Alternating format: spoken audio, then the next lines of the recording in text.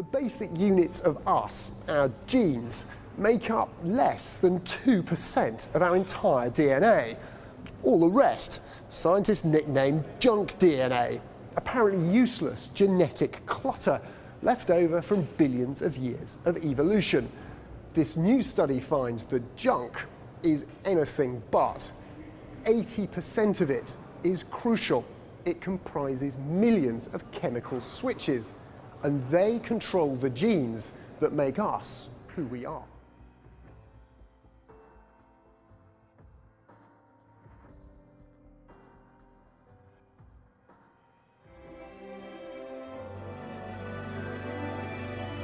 If simple water molecules that form ice crystals exhibit magnificent structure, consider the design ingenuity behind large, complex molecules, such as DNA. DNA contains the blueprint for all life and is by far the densest information storage mechanism known in the universe.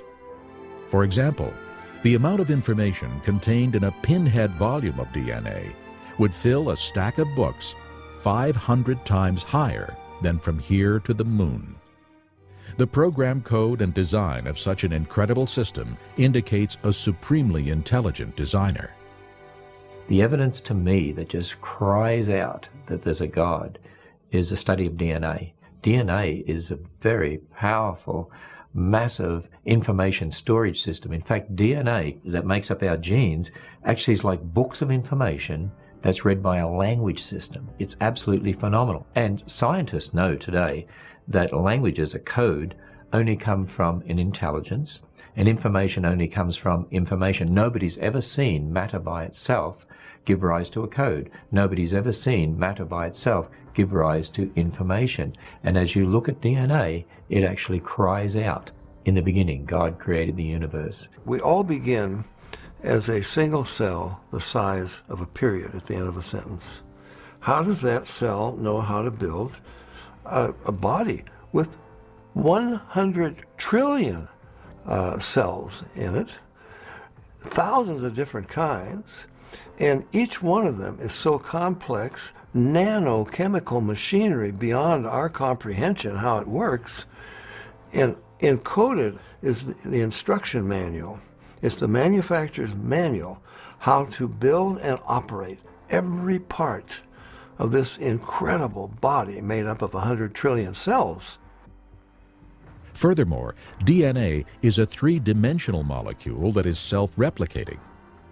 Each molecule is able to make an identical copy quickly and efficiently. The Lord has even programmed DNA to detect and correct replication errors.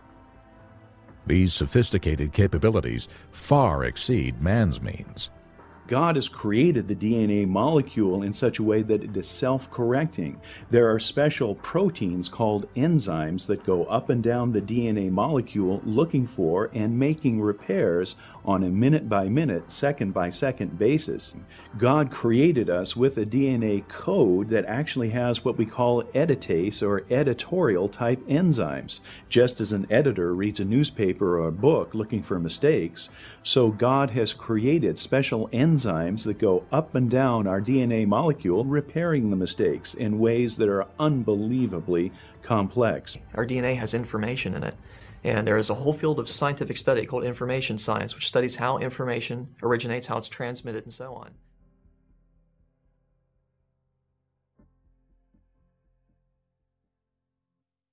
Intelligent programmers write computer software, but what about living things? Evolutionists tell us that the information in the first living cell just appeared by itself with no intelligent input required. But is that possible? The answer is a resounding no. Even one of Australia's best-known scientists, Paul Davies, conceded that there is no known law of physics able to create information from nothing. And perhaps that's why, in a New Scientist article, he lamented, "How did stupid atoms spontaneously write their own software? Nobody knows."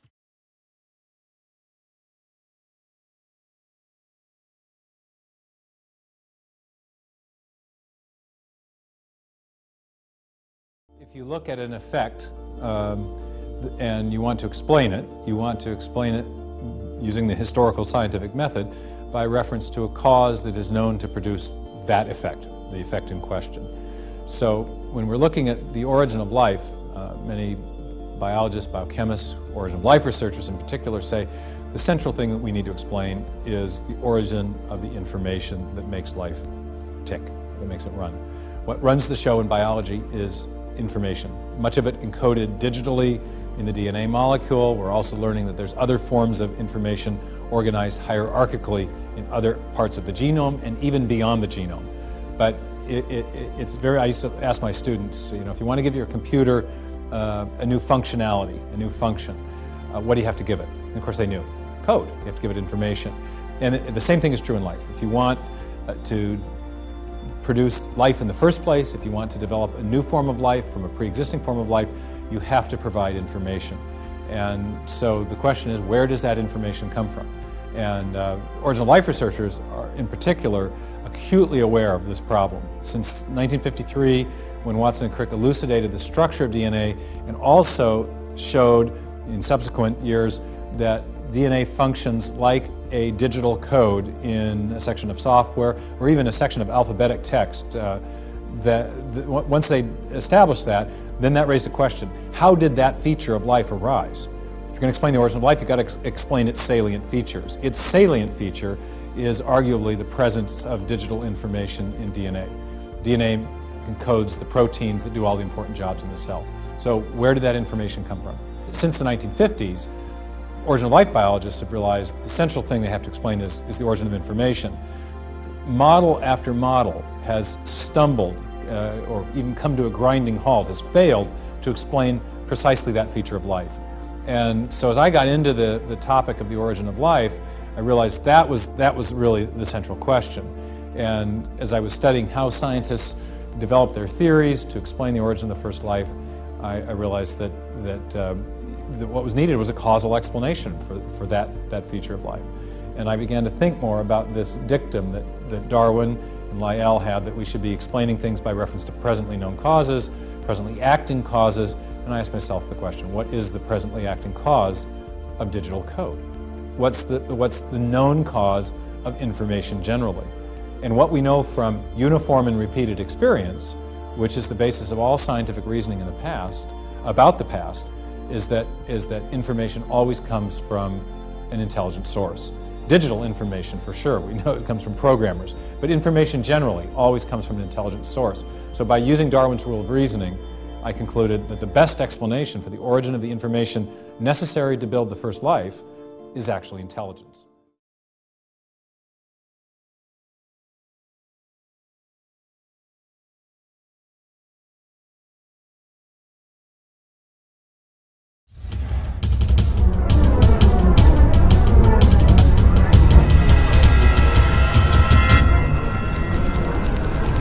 The constant superior design number of mathematics, 1.618. The Creator has always used the very same number in numerous events in the universe. In our heart pulses, the aspect ratio of DNA spiral, and the special design of the universe, which is named as dodecahedron, and the leaf array rules of plants, which is named as phyllotaxy, in the snowflakes, crystals, in the spiral structure of numerous galaxies.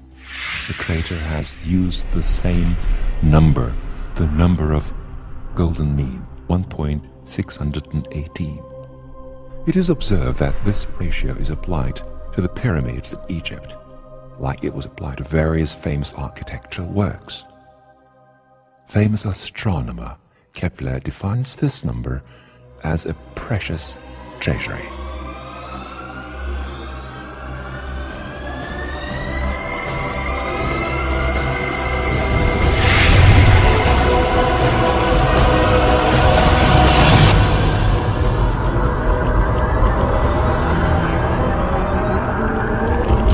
As the vision expert Dr. Stephen Markout was proved as a result of his 25-year-long study that human faces and bodies designed pursuant to this ratio are accepted as beautiful by every single person in the world.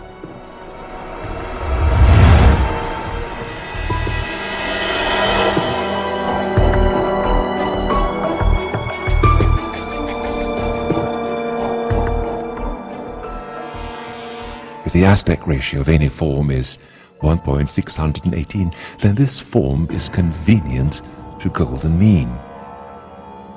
Perfect design.